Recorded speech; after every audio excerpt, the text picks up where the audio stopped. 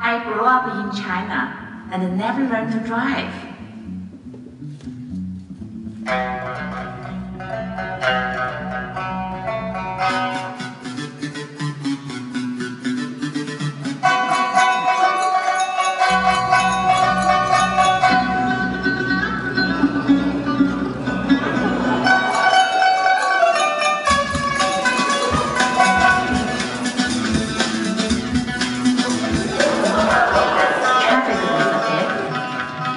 In everything.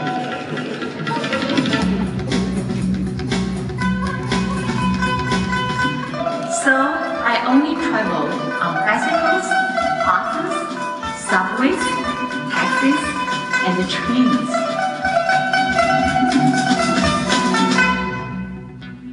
It was much more relaxing that way.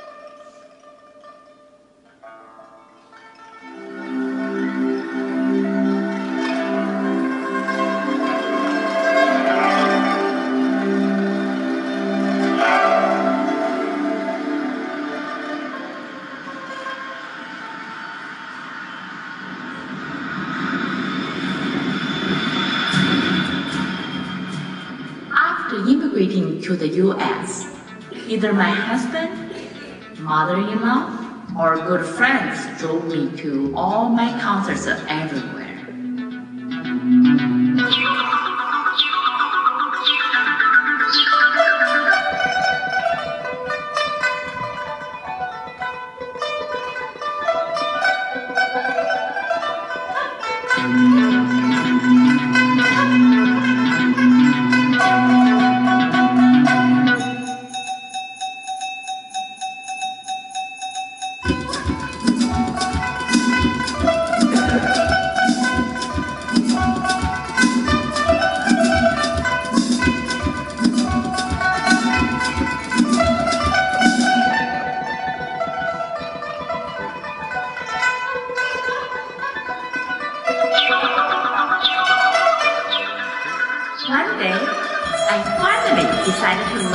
how to drive on my own.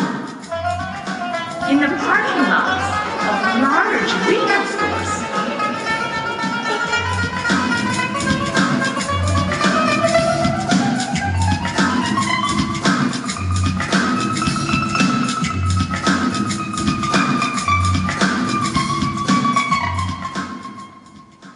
I'm ready to take my driving test.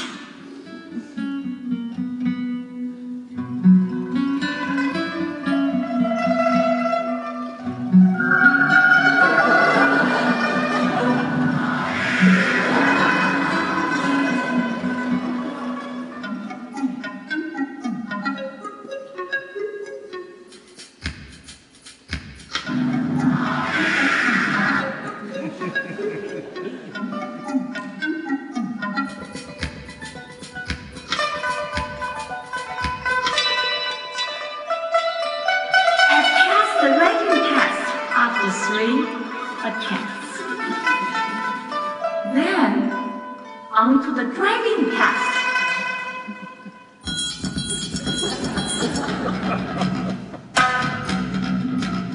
Field 1, Field 2, Field 3.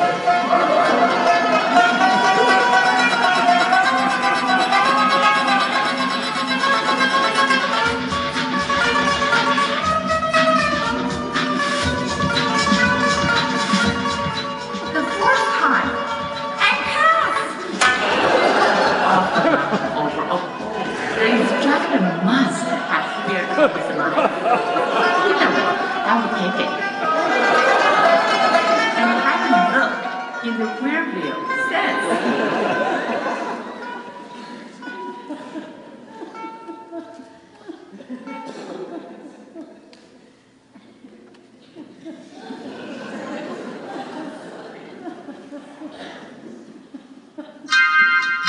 On my first day of driving, for real, on my own, I made it to my destination successfully. While parking, however, I forgot which pedal was gas and which was brake. I hit the tree, parked my Thunder. Since then, I have always been a little nervous about parking. I'm also scared of fast speeds or change lanes. So, I only drive in one lane. Yep, one lane. Anytime I have to drive any distance, I avoid the line at all costs. You're welcome. My husband often hops by, driving me to my destination a day in advance so I can learn the route. Most of the time, this is a great help. One exception was after a snowstorm.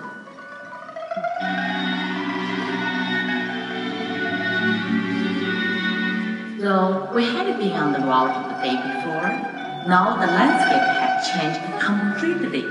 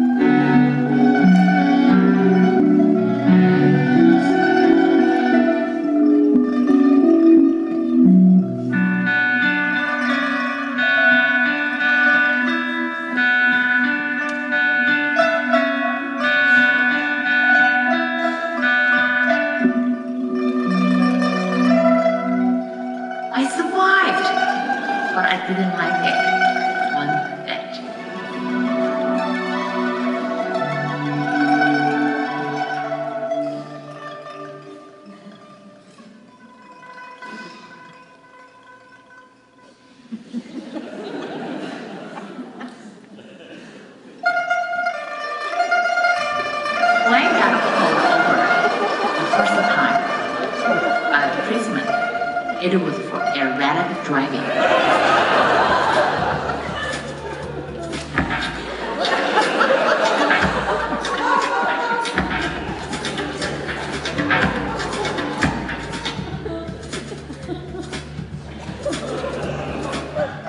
I managed to pull my car to the side of the road and then quickly attempted to open my car door while the cop was walking towards to me. He shouted at me, "Do not move! Put your hands on the steering wheel!"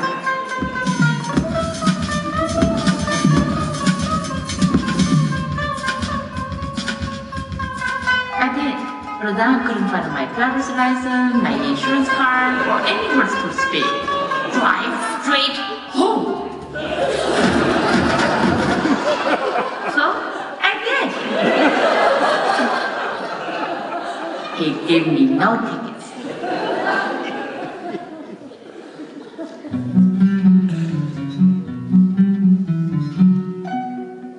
So after, I needed to perform at the University of Minnesota with the Carleton Chinese Music Ensemble.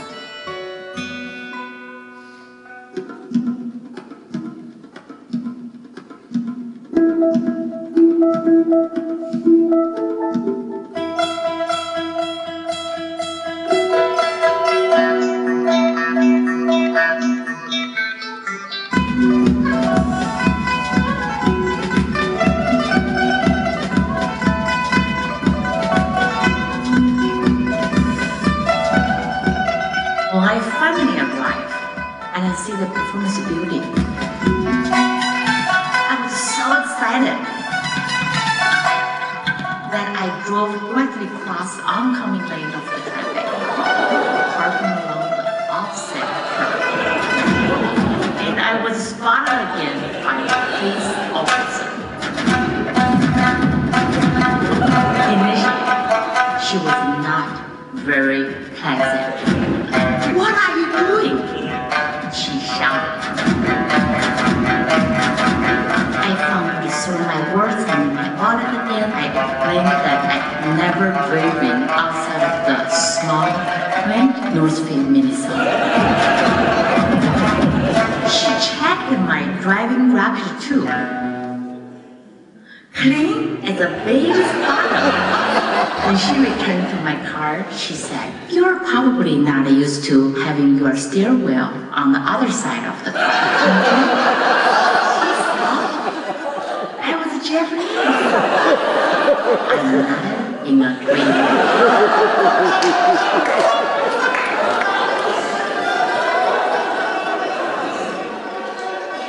She didn't give me a ticket. Instead, she walked directly out into multiple lanes of traffic. She stopped all the traffic. Then she waved at me. I waved back. She waved again. I understood that she wanted me to drive to the proper side of the road. I did. And then I waved back. Then I looked for a parking spot a few blocks away so she wouldn't see me parking illegally again. My husband was at the shop. Afterwards, he asked if I had any trouble on the drive in.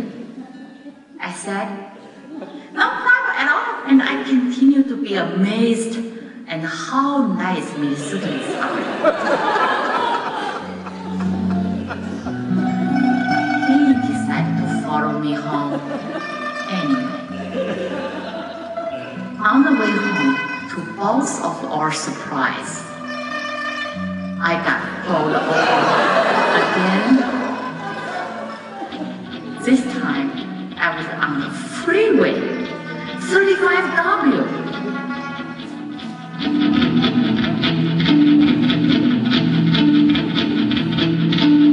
My husband figured it was from driving too slowly. Turns out, I didn't have my lights on, but he didn't give me a ticket. The police officer said, husband should have known. Don't you think? Again, no ticket. Love Minnesota cops. But I'm not sure my husband does.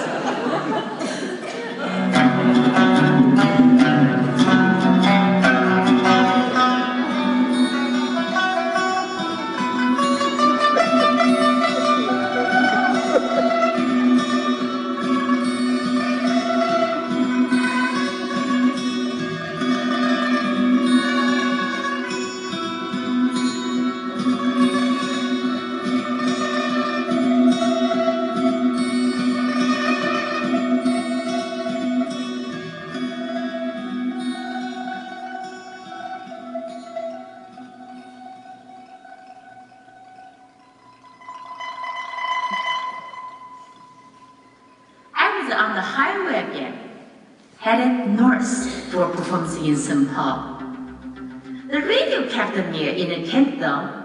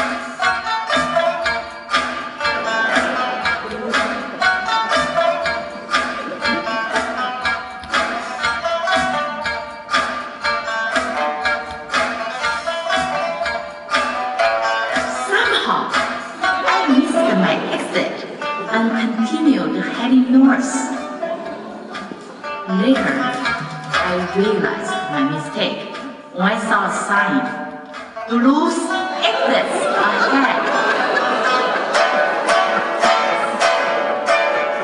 That was the closest I have ever been to blues. It was lovely.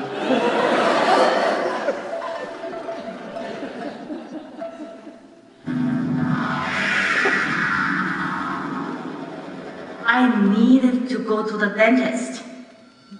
Unknowingly, I circled my destination 4 or 5 times. I just kept taking laps and listening to the radio.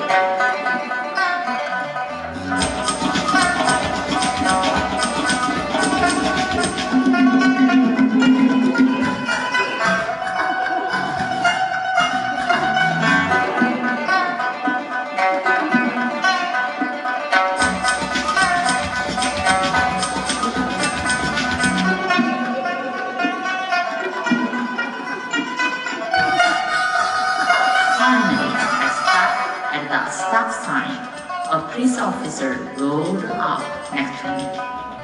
"Where are you trying to go?" he asked. "My dentist. Am I in trouble now?" he says. He points to the building to my right. "You're there." After the dentist, I was really hungry, so I went to the local drive-thru window. I asked for number 8 meal with mildew. The employee held back a laugh before asking me if I could repeat my order. I repeated the order, being careful to enunciate clearly. "A number 8 with mildew, please," stifled, followed by seemingly sincere assurance that none of their food has mildew. "Can I get a number 8 meal, please?" "Absolutely. What would you like to drink with that?" "Mildew, please." Oh, no, this time. I could hear it through the speakers and the drive-thru window up ahead. I realized my mistake. I meant Mountain Dew. They were still giggling as I drove away with my food.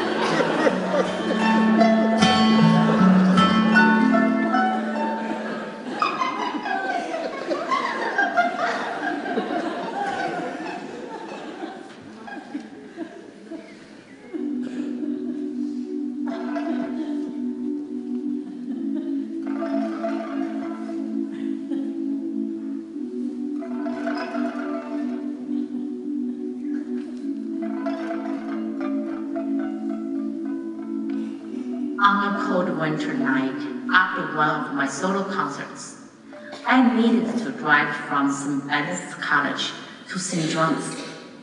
It was just 3 miles through some residential and business areas. In the dark,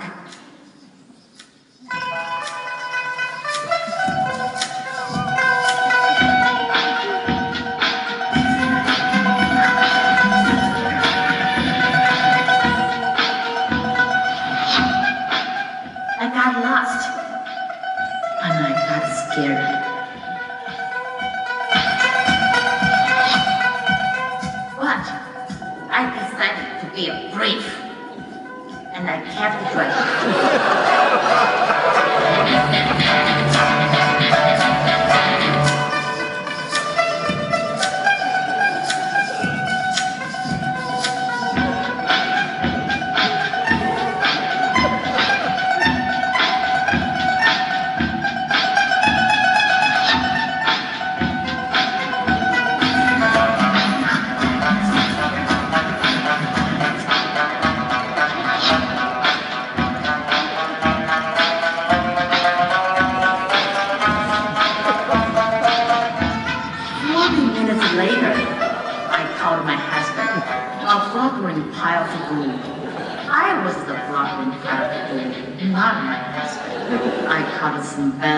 They weren't able to help. I called St. John's. They asked if I could describe my location. Farmfield?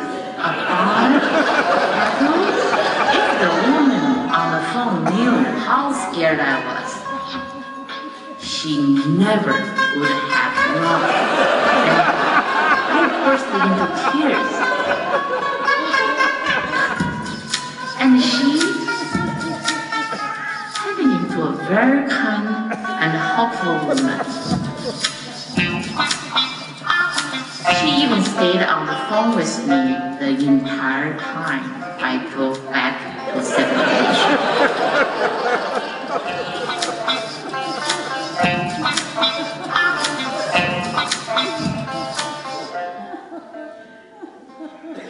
After 20 years of driving in America, I'm still going in circles and getting lost while other drivers honk their horns in frustration. But I'm not going to give up. I will continue on the highway with great confidence and with my mind at ease. But from now on, I will walk.